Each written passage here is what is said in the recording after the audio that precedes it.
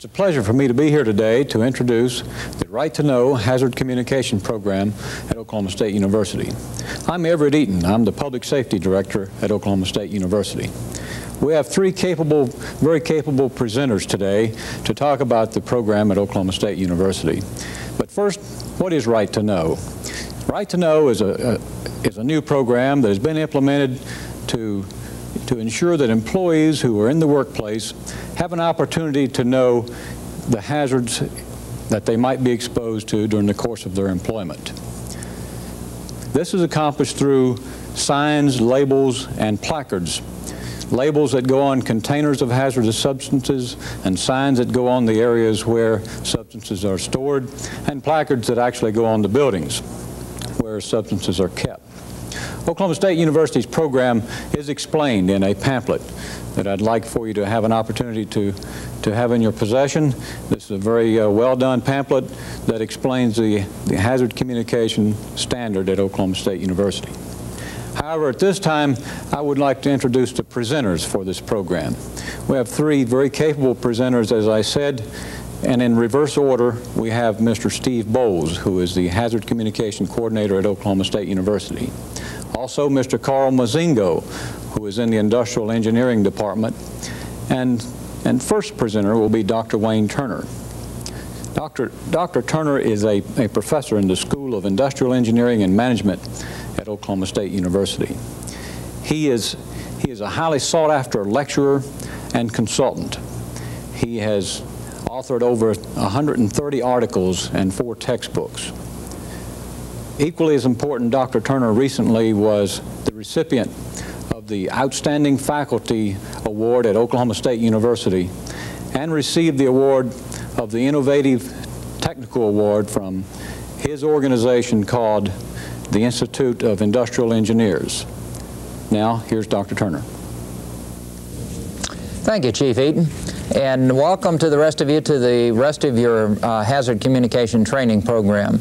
The training program is a costly program for the university, and I'm very proud that our university recognizes the need for the program.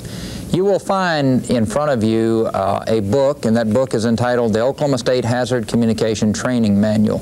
If you'll pick up that book and start flipping the pages with me, we'll kind of work our way through the book. For example, on the first page, you'll notice that the Hazard Communication Standard was enacted in April 11th of 1986, and it basically applies to all public employers who use hazardous substances or to anybody that produces those hazardous substances or hazardous materials.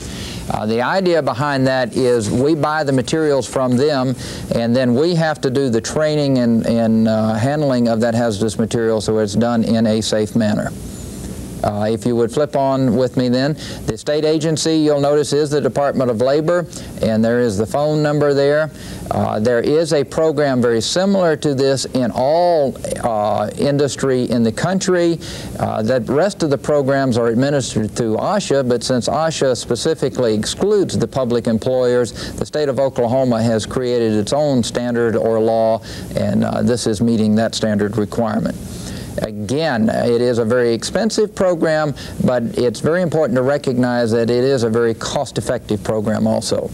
So the program applies to all public employers, whether they be cities, counties, public schools, universities, state and local government employers, or anyone that works for a public group.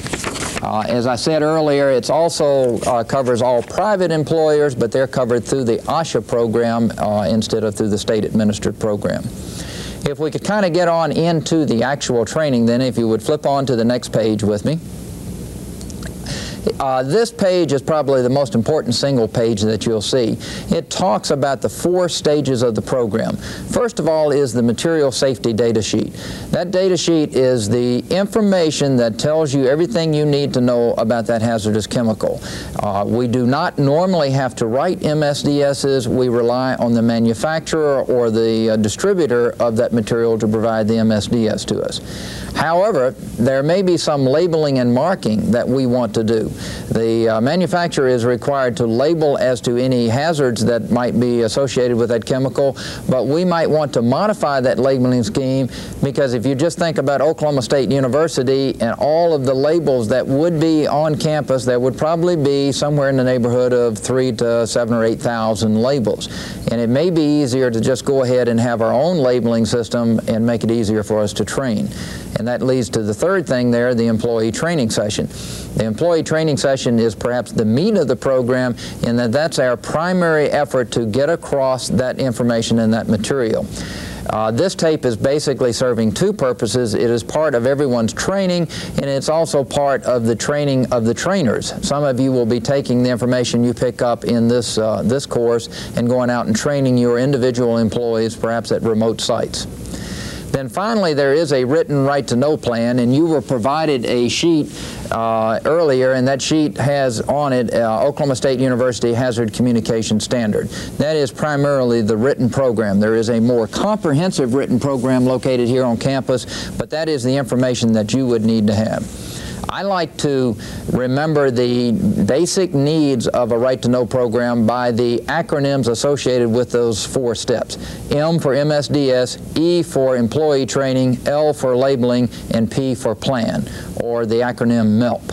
So if you can remember MELP, then you'll remember the basic stages of the program. Okay, let's go on then and let's look at component 1 of the program, or the material safety data sheet itself. This sheet is prepared by the chemical manufacturers or importers, and it describes the characteristics of the product and provides information concerning the potential hazards. That last statement there is very important. It must be readily available for employee review at all times the employee is in the workplace. Let's discuss the meaning of that a little bit. The MSDS does not do us any good if we don't have access to that MSDS. So each of you will be provided access to the MSDS. If you have a new chemical or a chemical that you're working with and you want to know more about it, if you ask your supervisor for a copy of that MSDS, he or she will be glad to provide you a copy, or if you want to just look at the MSDS, they will be more than happy to let you look at it. So the fact that it is readily available is one real key to the program. Another thing is that none of us will ever be asked to write an MSDS unless we create that chemical or the hazard associated with it itself. For example, perhaps in some experimental situation, we may be combining chemicals, a chemical reaction takes place, and we're developing a new chemical. Then that may be a different story. But in the vast majority of the cases, the MSDS is readily available to you or to us as the employer, and all you have to do is ask for it. What kinds of information might be on the MSDS? Well, if you look at the next page, there are certain requirements. They have to give you the company information. Who is the manufacturer of that chemical? What is their name and address? And you'll note that they always have a 24-hour or emergency phone number on there.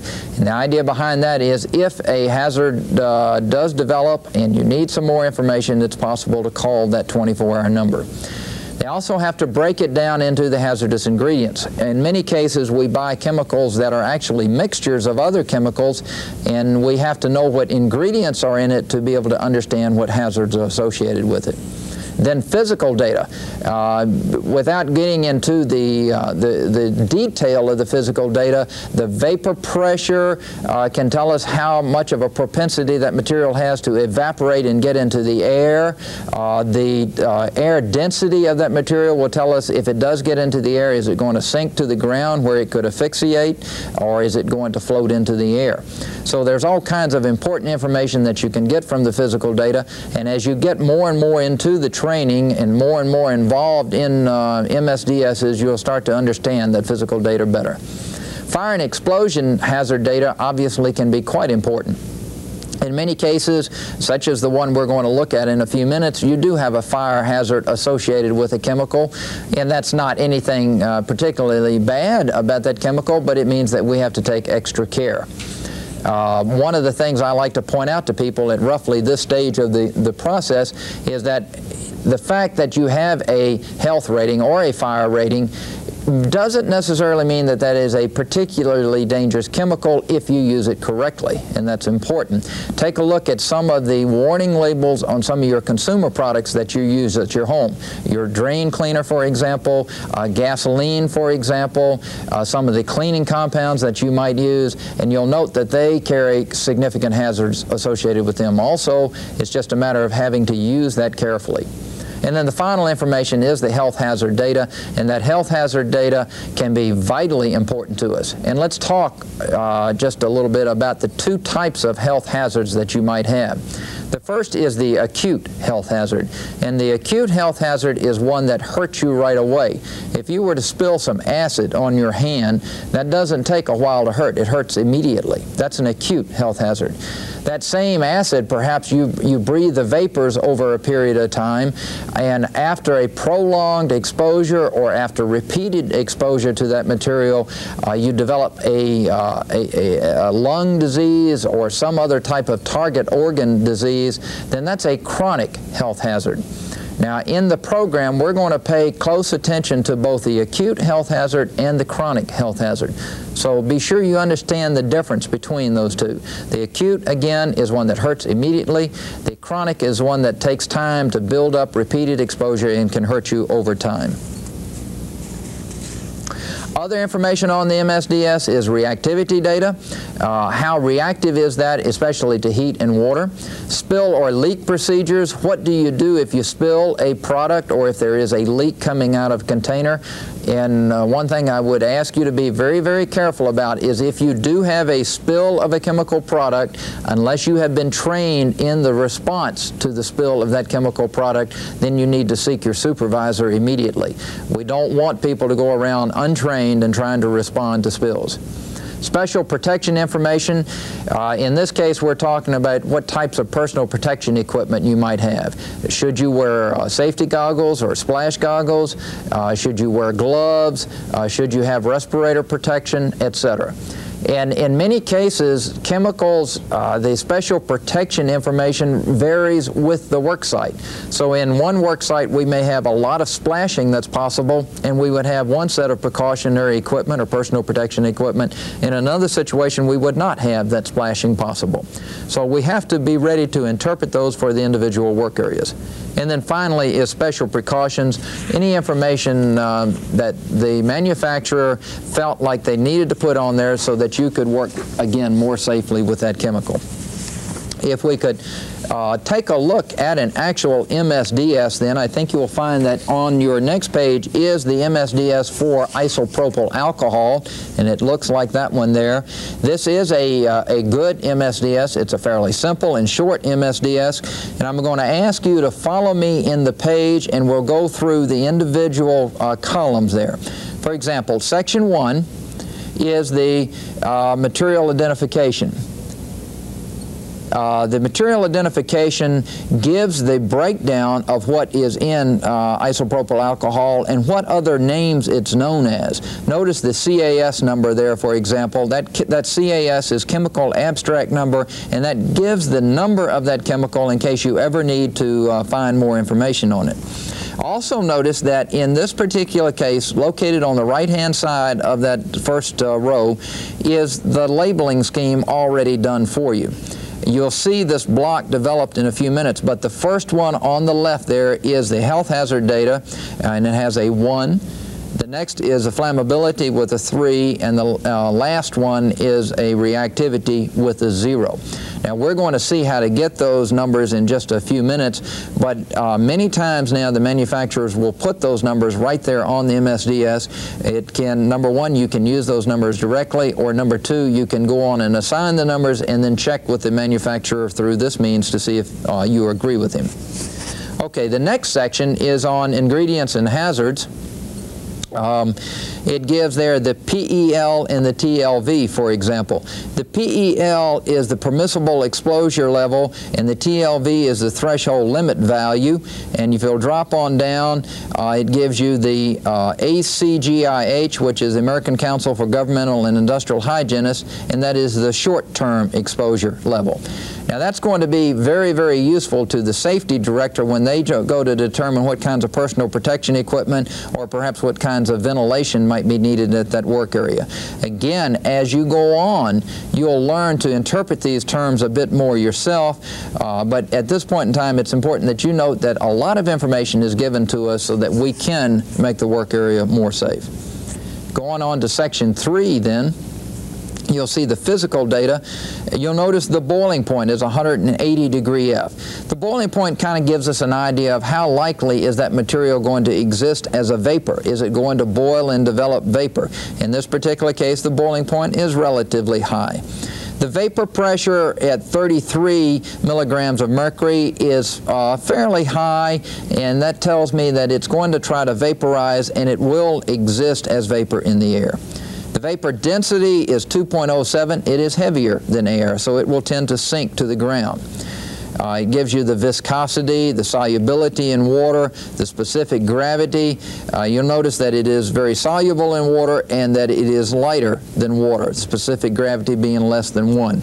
So therefore that material will tend to dissolve in water, and if any material is not dissolved, it will tend to float on top of water since it is lighter than 1. And it goes on and gives you some other information such as melting point, percent volatiles, evaporation rate, and molecular weight. The next section is a very important section in that it gives us the fire and explosion data. Notice the first information given there is the flash point and the method. The flash point is 53 degree F. Now that tells me that this is a particularly flammable material. What it says is that at any temperature of 53 degree Fahrenheit or higher, that any spark that develops above or in the vapors of that material will ignite. So therefore it is a particularly flammable material. If the flash point were on up above 100, then that says it's not likely going to flash, or not as likely anyway. Notice all the way on the right-hand side it gives you the lower and upper explosion limits, and basically that tells you that a concentration anywhere from 2% to 12% it will burn. Okay, it goes on down. I'm reading in the second paragraph. It says it is a dangerous fire hazard and when exposed to heat, flames, or oxidizers. So we have a flammable material. That much we've learned. If you look at the next section, it talks about the reactivity then. How likely is this material going to react with other chemicals, perhaps with heat or perhaps with water? The material says, the MSDS tells us that the material is stable in closed containers at room temperature under normal storage and handling conditions. It does not polymerize. Polymerize means it sets up a chemical reaction and perhaps develops into a gel or a solid.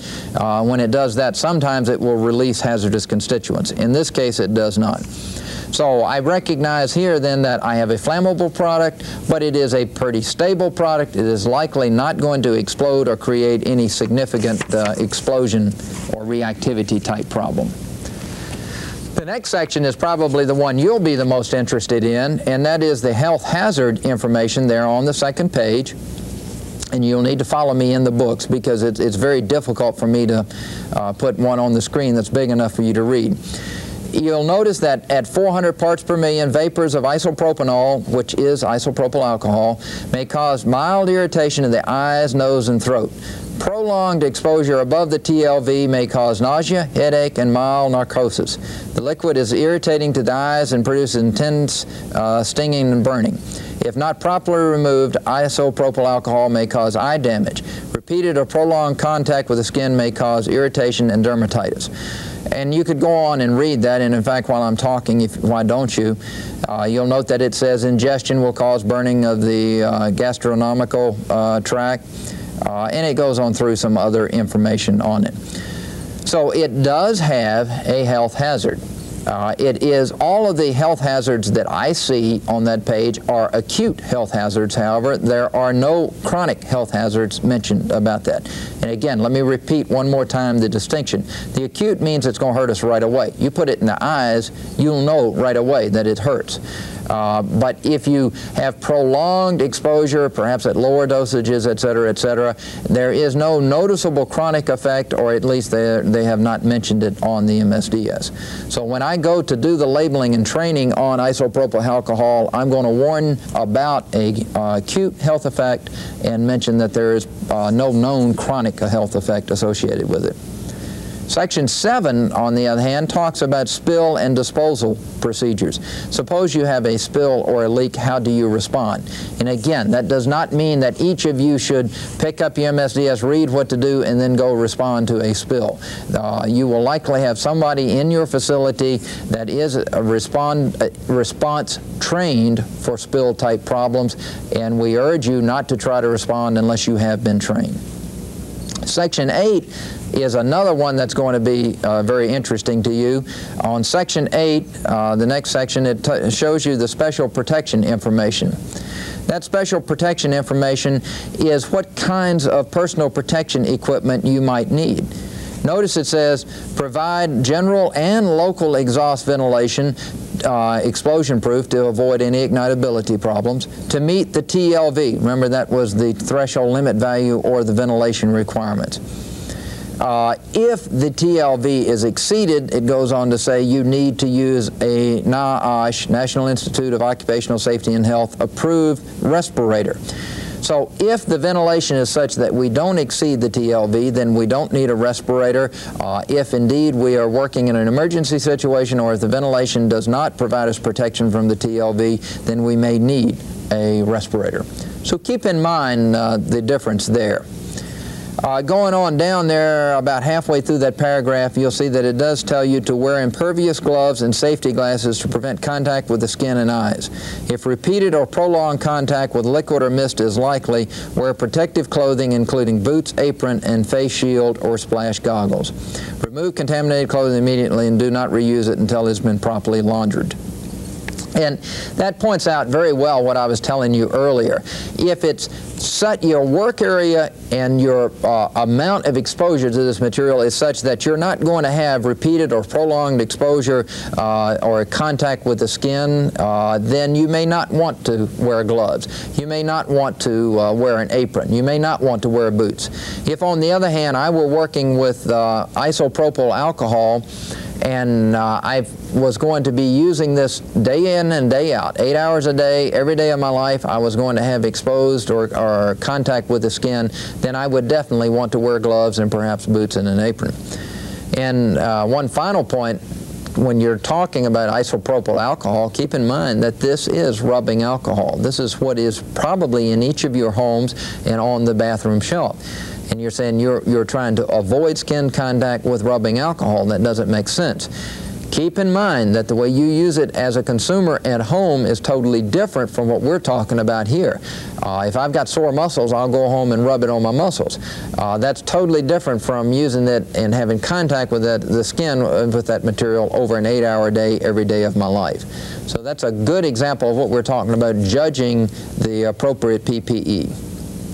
And then Section 9 is special precautions and comments. And again, this is the section where the manufacturer will tell you just anything that they think is important. For example, in this case, they're telling you to store in closed containers in a cool, dry, well-ventilated area away from oxidizers, heat, sparks, and open flame. Protect containers from physical damage. Use only with adequate ventilation. Avoid inhalation of vapor or repeated or prolonged contact with the skin, etc. I'm not going to read through all of that. But when you get the MSDS, if that is a material that you're using in your workplace, then I would suggest you read every word in that MSDS, because I think it's very important that you start to understand these chemicals and what hazards might be associated with them and what you need to do to protect yourself. Okay. Now, we have the information for us on the MSDS, but where do we go from there? Well, one thing we can do is to start labeling and marking the material so that we know that we're better protected. For example, now, the manufacturer is required to put on each of those containers the name and address, the identity of the hazardous components, and an appropriate hazard warning. So somewhere on each of those containers, he or she has to have their name and address, the identity of the hazardous components, and the appropriate hazard warnings. But to be safe, we are also, as the user or the employer, we're also required to identify any hazardous components and put on an appropriate hazard warning. Well, if the manufacturer has done his job, then all we have to do is to check with the label and make sure that the manufacturer has done everything that they're supposed to do. But, as I said earlier, suppose that you're at a place like Oklahoma State University. You might have anywhere, and I don't know what the number would be, but probably somewhere between 2,000 and 7,000 or 8,000 MSDSs. So that means that or hazardous chemicals, that means that each of us have to be able to read the labels associated with a large number of different chemicals. Instead, we could come up with our own uniform labeling scheme. It won't be different from what the manufacturer put on, but it will supplement what the manufacturer put on. And that's what we're going to do, as discussed on the next page. We're going to create, or we have created, an OSU system, and it's actually copied from the Hazardous Material Information System, the HMIS shown there on the screen. And it is a labeling system. And the idea behind it is to make it code-oriented, so all you will have to do is to read certain numbers. You will find it is extremely easy to learn. You'll get to where you know just at a glance then what hazards are associated with that particular chemical. It does complement the manufacturer's label. It does not replace or take over from the manufacturer's label. It really gives you two labels that you can take a look at. When we get to the health rating, we are going to use a number to talk about the acute health rating, and then an asterisk next to that number would imply that the substance also has a chronic health effect. So if you see a rating and it might say 2 star or 2 asterisk, that tells you that the 2 tells you exactly what kind of health hazard is associated with the chemical in an acute sense, and the star tells you that there is a chronic health hazard associated with it. To find out what chronic health hazard is associated with it, you'll need to go to the MSDS and you'll need to read the health hazard section. So the label will also tell you that whether or not it has an acute and a chronic health hazard associated with it. For example, the next page gives you the labeling scheme for isopropyl alcohol. And this is the actual label that you might see on a container or next to the container for that isopropyl alcohol. Notice that we have the name at the top. Now, in some cases, you may not use the actual chemical name. If you have a name that's, you call it in your shop, then it's all right to put that name up there as long as the MSDS also has that name on it. You have to be able to go from this label to the MSDS. In this case, we've chosen to call it isopropyl alcohol, which, as you saw on the MSDS, is exactly what it was. We've also put the chemical abstract number on there. That's very helpful to us if we do have any sort of emergency to be able to pull the chemical abstract number off real quickly. The health rating for this, we have given it a 1. You will understand very shortly what that means. The the chronic health rating does not exist, so that tells you that there is no known chronic effect noted in the MSDS. The flammability is a 3. As you might expect, that's a higher number, so it probably has a higher flammability. And if you remember when I looked at the flash point, I said I am going to give this a higher flammability rating. And then under the reactivity section, we gave it a 0, and that tells you that it's a pretty stable product. And if you remember when we read the stability or the reactivity section, it said it was stable. And you'll note that under the personal protection equipment down there, we have put in gloves, we have put in boots, and we have put in splash goggles. Okay? Let's talk about those a minute. The gloves, if you require gloves, it has to be the appropriate type of glove. To pick an extremely ridiculous case, using isopropyl alcohol, if you went out and picked up a set of cotton gloves, that's certainly not going to help you at all, and in fact it's going to prolong the exposure to that material. There are some materials that will react with certain types of gloves. So if the MSDS calls for a glove, it will tell you the type of glove. Be sure that you use that appropriate type. In this case, we have called for both glove, foot protection, and eye protection. And you remember I told you earlier that I could develop a scenario, a work situation dealing with isopropyl alcohol where I didn't feel any of that might be needed. Perhaps in a closed reaction container separated from us by some type of barrier so that splashing, vapors, any contact with the skin is totally impossible. So when we go to do the personal protection equipment, if I went over to one building here on the OSU campus and saw isopropyl alcohol, it may carry a different PPE than if I went to a building right next door where they used it in a different sense, where they didn't feel like the contact was possible. So each of the PPE determinations need to be made for the situation at your workplace. Now, it's going to be a little difficult, since we're trying to do this in a tape format, for me to go back and forth, but why don't you flip to the next page in your book where we talk about the health rating, and why don't you also kind of go back to the back in your book where we looked at the MSDS for isopropyl alcohol. So if we could go to the next page then. You'll see the health rating listed there, and obviously it was too much to put on one screen here, but you'll notice that it has a health rating of 4 if it's deadly. Even the slightest exposure to the substance would be life-threatening. That's probably too much for isopropyl alcohol. Let's go on to the next one, which would be a 3, extreme danger. Serious injury would result from exposure to this substance. Do not expose any body substance to these materials. That's probably still a little bit strong. Let's go on to the next one. 2, dangerous. Exposure to this substance would be hazardous to health. Protective measures are indicated. We're getting closer. Let's go to 1. Slight hazard. Irritation or minor injury would result from exposure to this substance. Protective measures are indicated. That sounds very close. And let's go to the final one. 0, no hazard. Exposure to the substance offers no significant risk. Obviously, it is not going to be a 0. Obviously, it's not going to be a 4. I don't think it's a 3. I think a 2 is a little bit strong for isopropyl alcohol, but you know, I'd have no argument if someone wanted to call that a 2. We ended up calling it a 1. I checked that with 2 references. We checked it with the MSDS, and if you remember, at the front page of your MSDS in your book, it showed the little diamond and it showed a health rating of 1. So we agreed with them on that. I also went to the Fire Protection Association's publication on the material, and it also gave it a health rating of 1. So all of us agreed, so I left it as a 1. And again, I didn't see anything on Section 6, which is the health hazard information, that told me that it had a chronic health effect associated with it, so I'm not concerned in this particular case about the chronic health effect, and I'm not going to show it. If at any time later I might decide that I think it does have a chronic health effect and we need to do something about that, I can always go back and add an asterisk.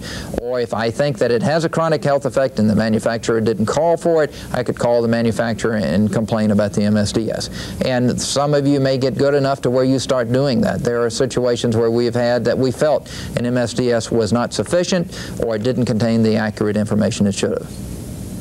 So, let's assume we all agree, health rating of 1. Let's go on to the next rating scheme, which would be the flammability. So if you'll flip the page with me to flammability, and if you want to put your finger in the isopropyl alcohol MSDS under Section 4, fire and explosion hazard, fire and explosion data, notice that it talks about flash point. For a 4, it's flash point below 73 and the boiling point below 100. Now, why would I say boiling point below 100? If the boiling point is above 100, it's likely not going to exist as a vapor in ambient temperatures. If the boiling point is below 100 and the flash point is below 73, then in ambient conditions, in our normal work environment, we would have an extremely flammable material. So that would have been a 4. If you remember, or if you want to flip back to Section 4, you'll see that the flash point was 53 degree F. So it does flash, or it will ignite, given an ignition source at 53 degree F. However, the boiling point was given to you in the section above as 180 degree F. So therefore the 4 would not apply. If we look at a 3 though, on the next rating scheme, The flash point below 100 degree F, it is flammable, volatile, or explosive under almost normal temperature conditions. Here's the one that we want to use on that. The flash point is below 100, the boiling point was above, and so therefore we would come in with a 3. So we've already decided to give it a 3, but let me look quickly at number 2 for you. Flash point below 200 degree F, that implies above 100 but below 200. And then finally, not finally, but the next one would be for 1 flash point above 200. And then if we could look at the final one, it will not burn, substances that just don't burn. So, going back then to the rating scheme, if you want to flip to that page in your book, you'll see that we have given it a flammability of 3. And I did, again, check that with the 2 different sources, and you'll notice that the MSDS gave it a flammability of 3, and when I went to the Fire Protection Association, they also had a flammability of 3. Okay, so now we have a health of 1, a flammability of 3. The last one is the reactivity section, and let's look at the rating scheme for reactivity. Keep in mind that we're going to find the reactivity data under the reactivity section, which is the first page of the MSDS, or section 5. If I were to give it a 4, it says it may detonate, substances that are readily capable of detonation or explosion at normal temperatures and pressures. Evacuate area if exposed to heat or fire. Don't normally see a 4 under reactivity. If you do, it is a particularly dangerous material. Reading, to give you an idea of what we're going to look for, in section 5 it says, again, the material is stable in closed containers at room temperatures under normal storing and handling conditions. It does not polymerize. So obviously 4 is too high. Let's go to 3. Explosive, pardon me, substance that readily capable of detonation or explosion by a strong initiating source such as heat, shock, or water. Monitor from behind explosion resistance barriers. Again, that's too strong. Let's go on to the next one. 2 is unstable. Violent chemical changes are possible at normal elevated temperatures and pressures. That's too strong. Let's go on to a 1. Normally stable, substance that may become unstable at elevated temperatures and pressures or when mixed with water. For example, anytime that I have a large number of aerosol cans, I will put it as a 1, because it is, even though the material itself might be very stable, the fact that it exists in an aerosol can makes it unstable. Again, this says in the correct storage conditions, it said that isopropyl alcohol was stable. So I think 1 is too strong, and we go to the last one, which is a 0, stable, substance which will remain stable when exposed to heat, pressure, or water.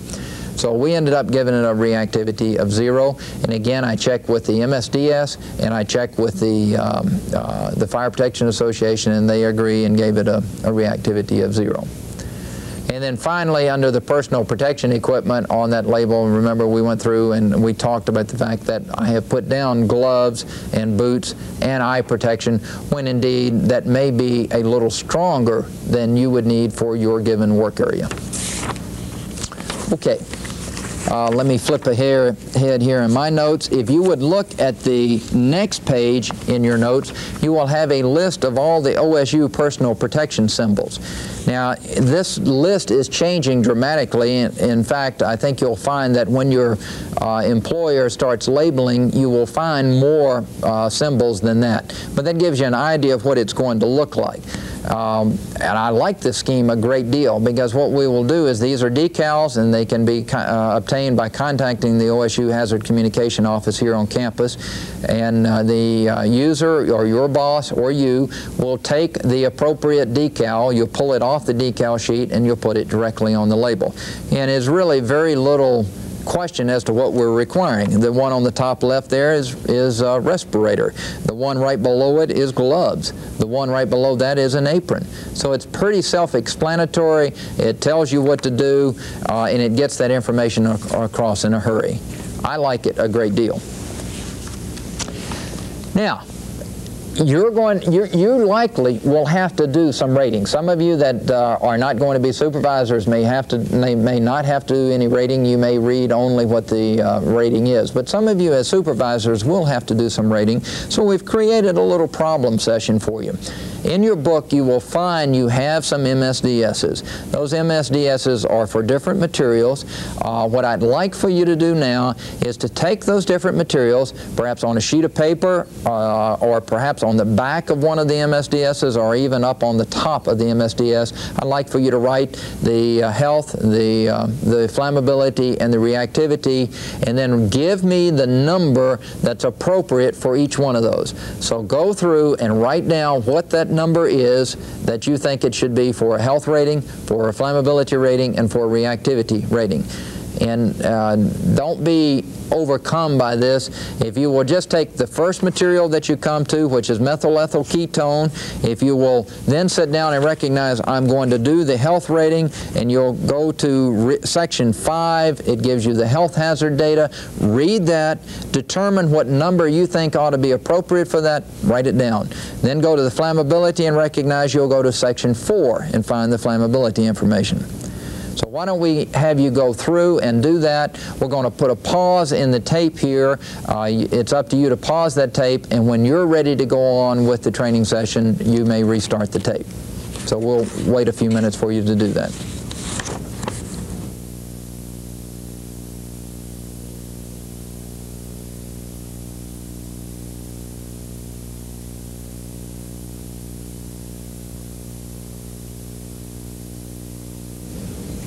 Okay, welcome back. I hope you enjoyed that little session, and I hope you took it seriously. It's really not a difficult task, but like any new task, it's a little concerning at the beginning. You feel a little uncomfortable with going through it. But once you've done a few of these, I promise you they come very quickly, and they come very almost automatically. And I'm not saying to do them carelessly, I'm just saying you get used to doing this very quickly. Let's talk about them in order, and you'll notice that in your book, right behind the MSDSs, you do have the answer sheet. This answer sheet should read something like the following. For methyl ethyl ketone, I think the appropriate rating is a 2 for health, an asterisk, since it did have a chronic health effect associated with it, a 3 for flammability, and a 0 for reactivity. And for the personal protection equipment, I'm just saying depends there. The reason I say that is it depends on the work condition. It depends on the work environment. Now, some of you may have given MEK a 1. That's also a possible answer. I've seen MEK both with a 1, and I've seen it with a 2. For toluene, I also gave it a 2-star, 3-0. And if you read the MSDSs, MEK and toluene are remarkably similar. Both of them, by the way, are very, very frequently or widely used chemicals. So you probably will experience MEK or toluene at some time in your job situation. The next one is WOW, and to refresh your memory, WOW was a glass cleaner. And I put down not regulated. In a few minutes, I'm going to give you the exact reason why I say that, but I'll state it very quickly here. Anytime we have a consumer product, and listen to these words very carefully, and it's used as a consumer does, and it results in no more exposure than the normal consumer, then it is not regulated as part of the program. And that makes sense if you think about it. On the other hand, if my job was to clean glasses, and I use this glass cleaner, WOW, 8 hours a day, on the job all the time, that's a totally different situation, and the material would be regulated. I put that in there so we could discuss that point. If you have in your office or perhaps at your job site, you have materials that you're using exactly the way the consumer does. You're not using it in an industrial situation, you're using it perhaps in this case to clean glass.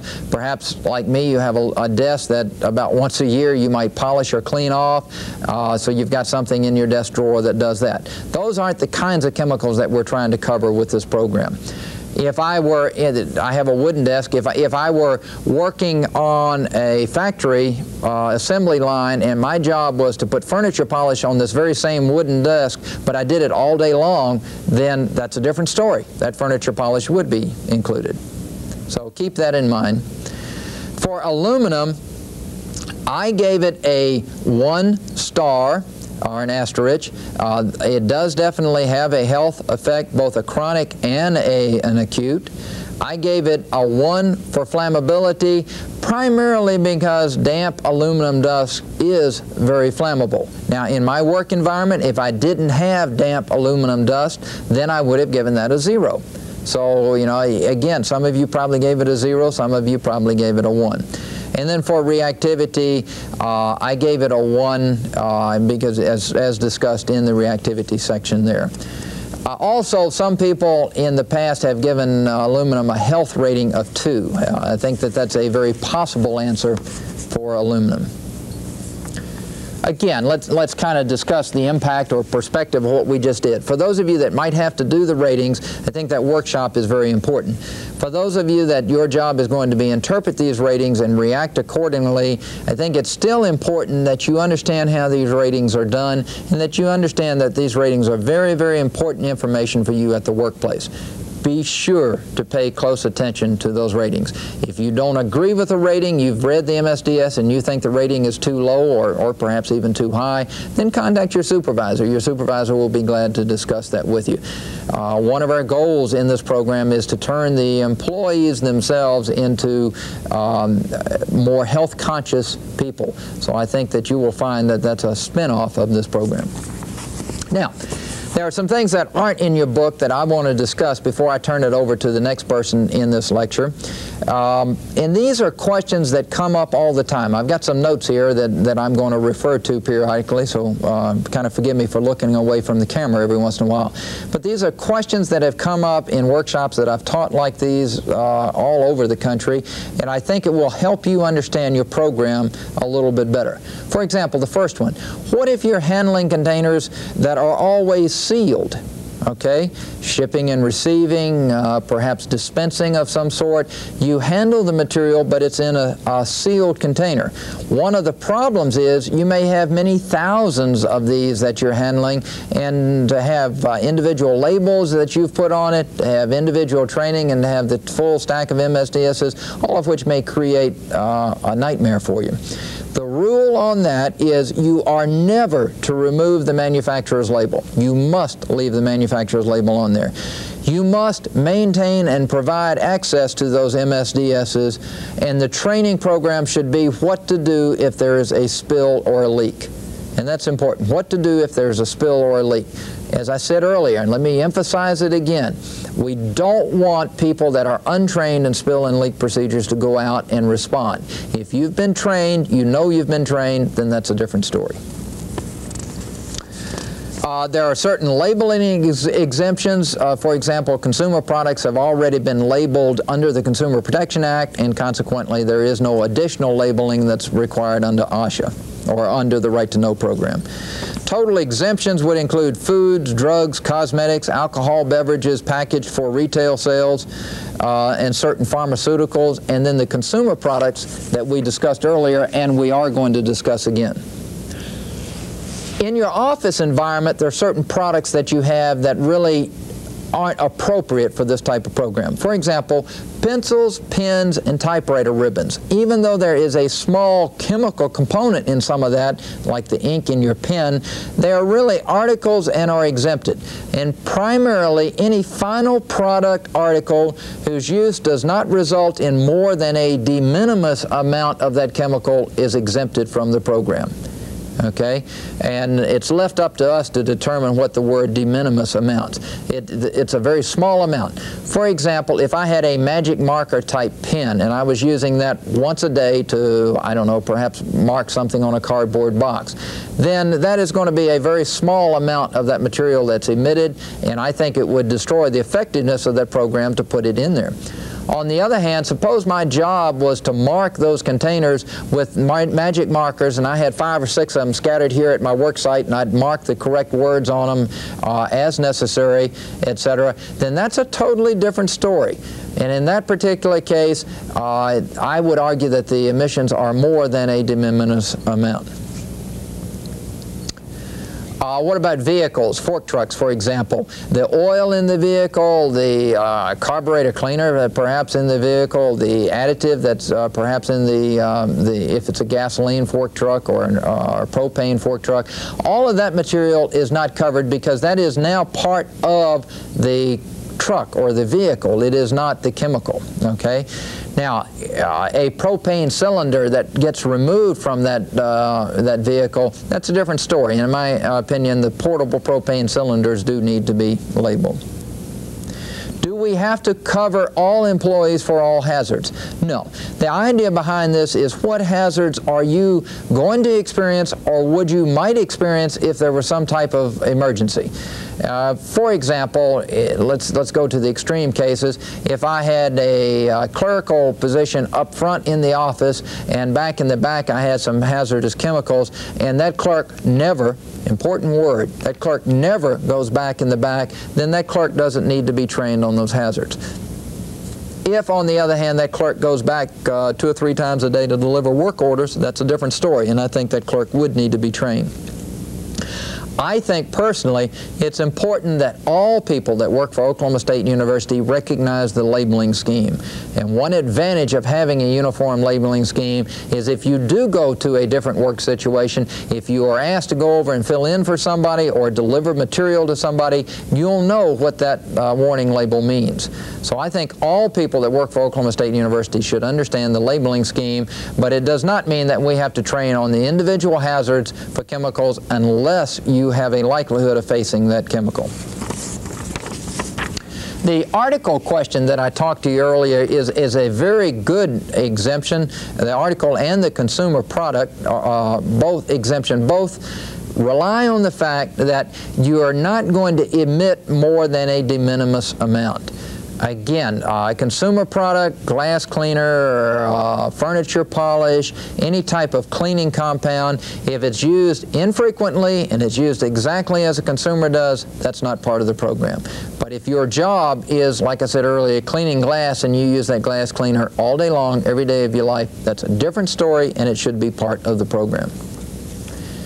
What about multiple employees on a work site? For example, perhaps you have contractors that come to your site and are working. If you have access to that work area, then you and the contractor should be exchanging MSDSs. If that contractor is bringing some hazardous chemicals to the work site to use, then he or she should give you the MSDSs that they're bringing. You should give them the MSDSs that you already have at your site, and then you train your own people. In many cases, we handle that by restricting access. If there's no way that your people will have access to that site, then it may not be necessary to do the above, but I think I would want in all cases to have the MSDSs anyway. I think that's just a good precautionary practice. Retail sales, probably not too appropriate for anyone that we're talking to in the Oklahoma State program, but if you are involved in retail sales, what I said about sealed containers applies. Maintain the MSDSs, train what to do on spill and leak procedures. And again, keep in mind that when we do the training, and when we're trying to tell people how our program works, we're relying a great deal on our hazard category numbers. And I love that scheme because, again, we might have 5,000 or 6,000 or 7,000 MSDSs, 5,000 or 6,000 or 7,000 different kinds of labels. Instead, we've got one label, and it's going to be there for every chemical that you might have to work with on the Oklahoma State University campus. So consequently, you can use that labeling scheme, and you can judge the hazardousness of that chemical. You may want to ask for the MSDS to get more information, but that labeling scheme relies a great deal on those hazard categories, and you owe it to yourself and really to your family, to your loved ones. You owe it to them and to yourself to find out what hazards are associated with those chemicals and to be able to read that warning label. Okay. We're going on now. We're going to talk about some signage requirements that we have at Oklahoma State University as required to help the fire chief with his problems, and also what kinds of training programs in addition to this that we might have at Oklahoma State University. So I want to introduce the next speaker to you, and it gives me a great deal of pleasure to introduce the speaker. The speaker is Carl Mazingo, and Carl was the project director of the design of the Hazard Communication Program. He is not the director of the Hazard Communication effort here. Carl happens to also be a graduate student that's pursuing a graduate degree here at Oklahoma State University. As part of his job here, he helped pull the program together, help the office design the training programs, etc. I think you'll find Carl very knowledgeable in the area. I find it a real pleasure to work with Carl, and I think you will enjoy it also. So with that, I'll turn it over to Carl. Thank you, Dr. Turner, for that introduction. One of the neat byproducts of this program is that you're going to start noticing hazardous label signage as you go throughout buildings on campus and throughout businesses in town. One such sign that you're going to start seeing on buildings on the campus and in the surrounding buildings in this campus area is the NFPA Fire Diamond or Fire Placard. This placard is used to convey specific information to firefighters upon entering a building to combat a fire. First of all, we're introducing this sign or showing it to you so that you will be able to distinguish between it and OSU's labeling system. Don't even worry about having to place these signs on buildings or do the rating. This is going to be done by the OSU Safety Department or Hazard Communications Office.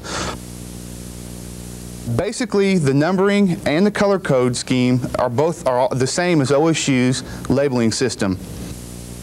What these signs represent, though, is a worst-case scenario for that building. What I mean by that is that each number in each category, such as health, flammability, or reactivity, okay, that's the worst case rating for that building. Okay, so the worst flammability in this case, in this particular case for a building would be 3. That means somewhere in that building there is a material with a rating of 3 in enough amounts that it does have to be reported.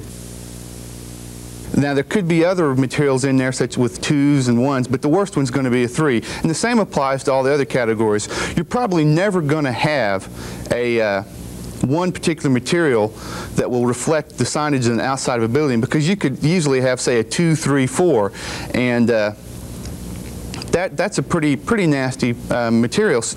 It can come across looking pretty hazardous. But what this is meant mainly for the firefighters, and it doesn't reflect one particular material.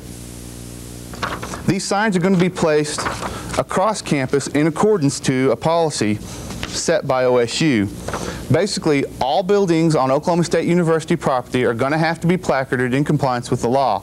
Each building which contains over a TPQ or threshold planning quantity of a hazardous substance will bear the appropriately numbered diamond-shaped placard approved by the National Fire Protection Association or NFPA. Basically, for employees of OSU, you're going to start seeing these placards appear in buildings. Okay, on north of Hall of Fame Avenue in the Special Projects area, the buildings are going to be placarded at the entrance to each area containing a hazardous substance. For the buildings on the main campus or the inner campus containing over the threshold planning quantity or TPQ, okay, they're going to be placarded at the main entrance or just inside the main entrance, so when a firefighter comes to fight a fire, he can readily assess the situation. I don't know, I've already started noticing these signs across campus and across town too. I know when you go to buy like pool chemicals or supplies, they have these signs for like chlorine posted on them, and you see trucks with these signs posted on them, and I've even seen a few area high schools with these signs on them. All right, let's go ahead and talk about the employee training program. Basically, there are 3 things required. First of all, a training is going to be required at the initial assignment or hiring of the employee. For OSU, that's going to be within 30 days of the initial hiring or assignment. You need to train whenever a new hazard is introduced into the work area. If you get a new material in, or new chemical in, or a new situation develops where you're using this chemical that's going to be in a hazardous manner, you need to retrain your employees to be able to identify this new hazard and deal with it. All right, also, you need to conduct annual training too. This is a requirement of the OSU policy. There are certain training and information requirements that you need to be made aware of, and you need to make your employees aware of, or the people you're training. Employees must be informed of the requirements of the regulation. Okay, they need to be informed that they are required to be trained. MSDSs are required to be kept and made available to them, and basically things along that line. You need to inform your employees of any operations in their area where hazardous chemicals are going to be used that could possibly affect them. If you have, for instance, a paint booth operating in an area where there are other employees that are not actively participating in that painting operation, they still need to be made aware of the fact that that painting booth can affect them, and it is in their immediate work area, and you need to train them on the hazards caused by it. And this next one is extremely important. I can't stress this enough. You need to make sure your employees understand the location and the availability of the material safety data sheets and the written plan. Okay, you need to really make sure that they understand that they can get these material safety data sheets anytime they're going to be working. Okay, that is the requirement of the policy. The training sessions themselves must cover, first of all, you got to tell your employees how to detect the presence of a release, all right? Okay, you're going to get most of this information off the material safety data sheet. Okay, they need to understand when an exposure has occurred or when a hazardous situation does exist. You need to cover any specific physical and health hazards associated with the materials or situations in their work area. And then next, you need to cover any measures for personal protection, such as personal protection equipment use, training for personal protection equipment, fitting for personal protection equipment. You need to make sure that all of that is covered in your training sessions. And also, you need to go over the details of the company plan. Sit down with them, work through OSU's written policy with them, section by section, answer their questions, and be more than helpful, and be prepared to answer their questions. We have given a proposed training format. It basically is the same as what we've done in this videotape. Okay, first of all, briefly introduce the 4 stages of the program, and then go into depth in each one of them. Cover the material safety data sheets, go over section by section, pick a few of the ones that they understand and recognize that are used in their work area. Okay, then you need to go over the marking and labeling system with them. Okay, ideally you're going to want to use some materials, the same materials you picked the material safety data sheets for. Go over the labeling system with them, explain the numbers to them, explain each of the rating definitions, and make sure that they understand how to identify these hazards. All right, they don't have to be able to do the labeling themselves, but they do need to be able to recognize it. And once again, stress that it is a uniform labeling system, and that any place they go on campus, that it's going to be the same, so that they can recognize hazards campus-wide. All right, then you're going to want to go into the employee training program. Basically, you're just going to say that this is a required training that for your employees. All right, then you're going to want to go, once again, cover the written plan, go into a little bit of detail here with them, and try to pick out the points and topics that you think are important for them to understand. I'm going to, later on here, we'll look at the written plan, and I'll try to point out some areas that I thought were important that needed to be stressed. Then you need to describe the policies and procedures, okay, the department-specific policies and procedures. Okay, first of all, you're going to inform them how to detect the hazards, okay, and that's basically going to be if it's had a release, what type of release, how can we detect it, if there's been a spill, busted container, okay, whatever, okay. You're going to want to look at the material safety data sheet to determine how to approach this. All right, if there has been a spill, you're going to instruct your employees how to respond to that spill. For most of you, I have a feeling it's going to be immediately evacuate the area based on what type of hazard this material is or represents. Okay, immediately evacuate the area and call OSU's hazardous response team to come remove the material. Okay, OSU has an excellent hazardous response team, and their phone number is located in the back of your training manual, along with several other important emergency phone numbers that you might find useful. Also, the training session must cover the use of protective equipment, okay, such as PPE. You're going to have to cover how to use respirators, how to use goggles, or if they're working properly. You need to get very specific here and look at the types of PPE that you are recommending, and then there are requirements for training for use of personal protection equipment. You need to check into that. And then we recommend giving an open book test. I'll show you an example of this test here in just a minute. Basically, we recommend giving this test to further reinforce the training that has occurred, because it's all too easy to just walk away from a training session and forget immediately what you've learned. And we kind of there are a few things that we feel that you should be able to, the employee should retain from this training session. Moving on, there are two frequently asked questions that Dr. Turner and I have had asked to us, and so we decided to address these questions in this videotape. All right, first of all, one question that a lot of supervisors or OSU employees are asking us, the people that are doing this training, is how long is this training session going to take? How much time should we devote to it? And that's kind of hard to answer just right off the top. Okay, you have to you look at the specific department itself, okay? You need to look at the types of materials that are in that department, the types of hazards that are going to be posed in that department, and then from there you can work out how long it's going to take or what you need to include in your training program. Basically, it's going to take for the basic hazard communication training covering the 4 steps or 4 components about 30 to 45 minutes. After you've covered the 4 basic steps, then you're going to need to look at your department-specific training.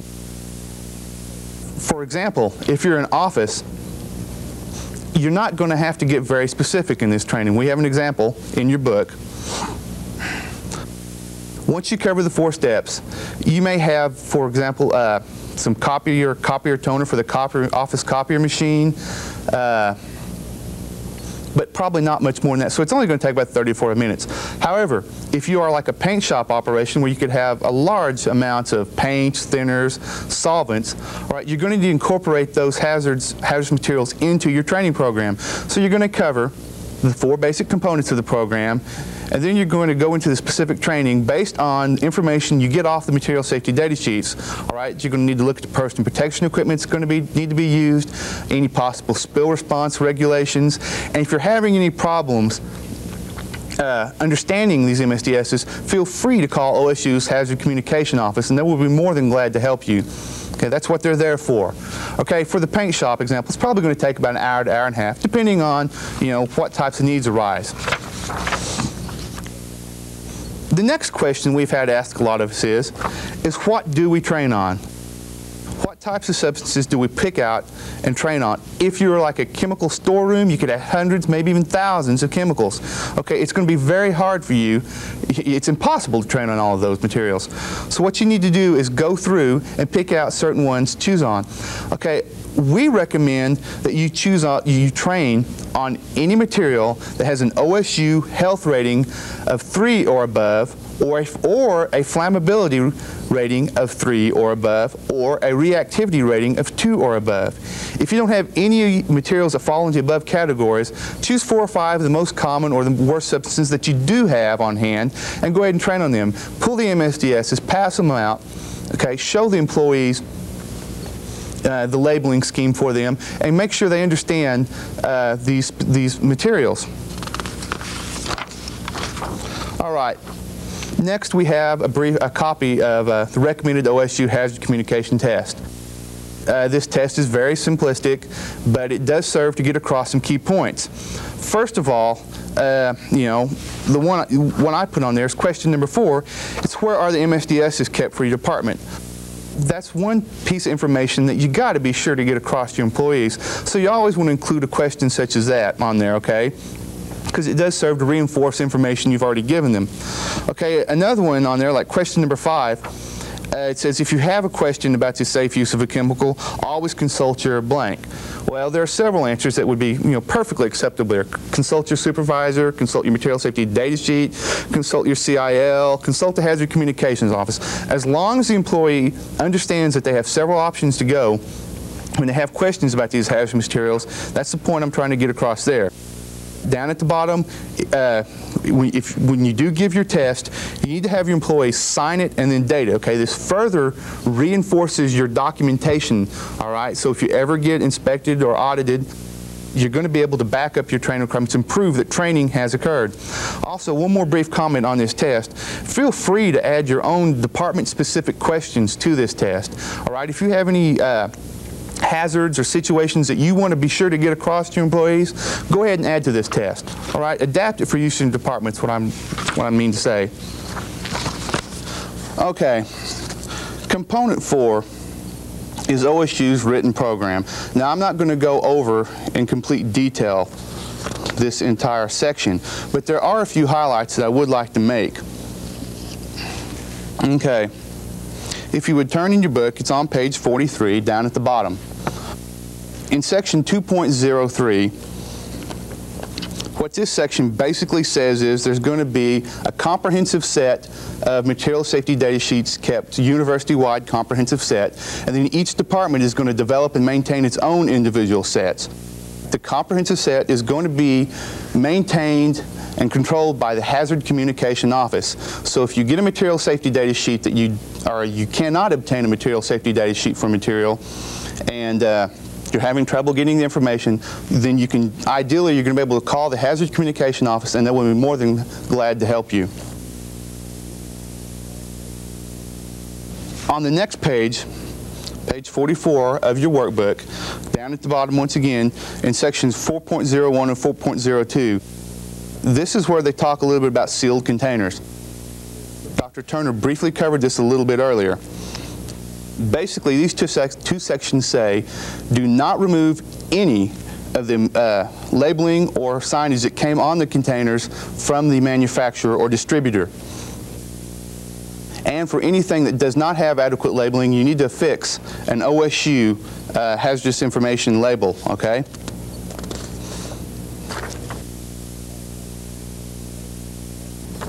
Then we move to section 5.01. Okay, this is an important section that you're probably going to take note of and have questions asked about. 5.01 defines what an exposure is. Basically, an exposure can be considered to have occurred any time that personal protection equipment has not been used or has failed. The rest of section 5.01 goes ahead and covers the details of filling out an exposure report and how to go about getting all of that filed and sent in. Section 5.02 covers the employees having to use the personal protection equipment recommended or required by their supervisors in their work area. Okay, if an employee is not using the recommended or required personal protection equipment, the supervisor does have the power to discipline that employee. Section 5.02 covers that. At the next section, 5.03, okay, this is the method an employee can go about obtaining a material safety data sheet. Basically, an employee should be able to obtain an MSDS or be able to look at any time they are in the workplace. OSU must provide the means for them to copy that or provide a copy to them of this MSDS within 15 days of the initial request. And you need, once again on that, you need to check with your supervisors on the location of your material safety data sheets. On page 46 in your workbook, under the topic training, we're going to look at section 6.01 and then subsection C right there. Okay, this is where it specifically says when training should occur. And once again, training should occur upon the initial hiring or within 30 days of the initial hiring of the employee, annually, and anytime a new hazard or hazardous situation is introduced into the workplace. And then on 8.01 on the bottom of that same page, goes ahead and talks about the contractors. All right. Basically, anytime a contractor comes into your work area, he must provide you with a complete set of MSDSs and a CIL, chemical inventory, of anything he's going to be bringing into your workplace. And you are required to also provide him access to your MSDSs and a CI copy of your CIL of anything that he might be coming in contact with while working in your work area. And that does it for me. Steve Bowles, the director of the Hazard Communications Office here at OSU, will be coming up next to talk more about OSU specifics for you. Hello, I am Steve Bowles, Hazard Communications Coordinator at Oklahoma State University. In this segment, I will be covering OSU specific policies beginning on page 54 of the training manual. The first specific policy I would like to cover is the Chemical Information List. The Chemical Information List, the purpose for this is to be in compliance with SARA Title III and meet the protection of fire and emergency response personnel. The new form is much more detailed than the old form. As much information as possible is imperative. The old forms resulted in very incomplete information. Be sure to list the manufacturer when completing this form. We ask that you do not guesstimate or guess how much of a substance remains in the container. List instead the size of the container. Physical state of a substance is also very important. Advise if it is a powder, liquid, solid, etc. List the chemical abstract service number. And the type of container is also a new category. Please provide all information available. If the NFPA rating is not listed and you cannot rate the chemical, leave this space blank. Retain a copy of the chemical information list within your department at all times. The second specific I would like to cover is the contingency checklist. The purpose of the contingency checklist is to assist in the preparation of a campus countywide contingency plan in accordance with the Payne County Local Emergency Planning Committee. Provide all known information. If not sure, estimate where the nearest fire hydrant or runoff drain is. Fill in all the information available. The most important information is the contact personnel, who to contact in case of a fire or emergency in the area. If no hazardous substances are used or stored in the area, evacuation routes for other emergency situations can be used. If no chemicals are used in the area, such as offices, some questions won't apply. Enter an NA. The third specific I would like to cover is the Employee Exposure Report form. This is compliance, safety, and protection of all personnel. Have forms in your department at all times, and when completing the form, be sure to answer all questions. If in doubt about an incident, complete an EER and send it to the OSU Safety Department. Records are to be maintained by that department for an indefinite time, not less than 40 years. And the completion of this form is to protect all employees. It is not an admission of liability. The fourth and last specific I would like to cover is the self-adhesive MSDS labels. The material safety data sheet labels can be applied to any 3-ring binder for prominent display and accessibility of MSDS forms within the work area.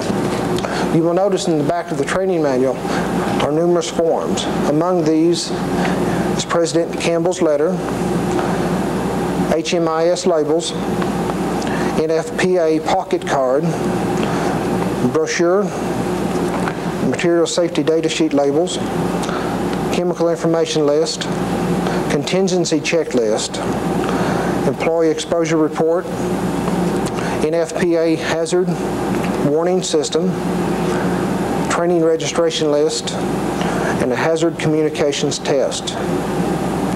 If you have any questions concerning what has been covered, please contact the OSU Hazard Communications Office. Thank you for your attention.